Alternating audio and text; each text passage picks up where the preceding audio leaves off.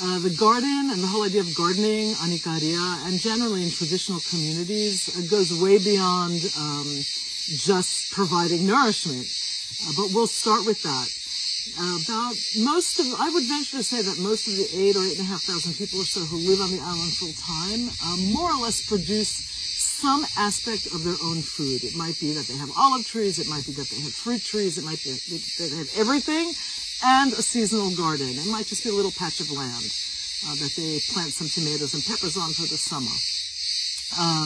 The importance of that is actually quite interesting because not only does gardening provide one with nutrition and fruits and vegetables that are absolutely in season, and that means that when you're eating seasonally, things are at their peak in terms of nutrition and flavor. But it also means that you're reducing your carbon footprint because you're not shipping things halfway around the world. You're not hankering after cauliflower in August or tomatoes in February. So you learn to eat in season, and recipes that we have plenty of recipes that are seasonal for seasonal vegetables for winter, spring, summer, and fall. So you're eating in a healthier way as well. But the garden provides other things for Ikarians. It has always been one of the two predominant forms of exercise, walking being the first one, because 50, 60, 70 years ago, people basically walked everywhere, and sometimes for hours and hours every day. But the garden also provides a very gentle form of exercise, and something that older people on the island still participate in. They still garden. So every day they're out on their little plot of land and they're picking their tomatoes, they're bending over, they're stretching, they're moving their arms to reach something, they're lifting things. So all of that, think about that, for an hour or two every morning. They're weeding, they're watering. All of that is a way to keep active and keep moving and keep your body agile.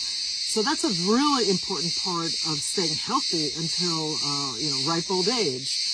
The other thing that gardening provides, and this is something that I've kind of learned as an inexperienced gardener and somebody who grew up in a city, New York in my case, gardening provides unwittingly provides a kind of meditation, because you have to be observant when you garden.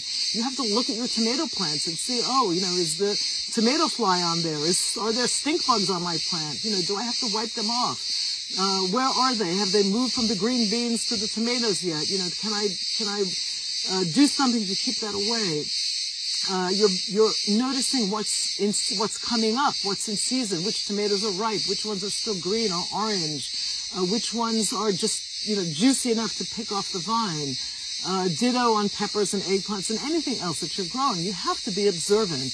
You also have to be observant when you're weeding. So you want to know that some weeds, for example, are good and you collect them and eat them. In the summertime on Ikaria and throughout Greece, that would be things like purslane, which I mentioned and talked about in a previous video, and vlita or amaranth greens, which are the green of summer, and they just grow everywhere in everyone's garden, and they're there for the picking, and we find them in restaurants. But the idea that the garden provides much more than simple nourishment is one of the most basic tenets of how and why people live a long and healthy life, generally speaking, on the Greek island of Ikaria. Nutrition, eating seasonally, understanding what's in season, being observant, so focusing. It's kind of a built-in meditation practice that people have been doing, forever. Anyone who grows things has to be observant.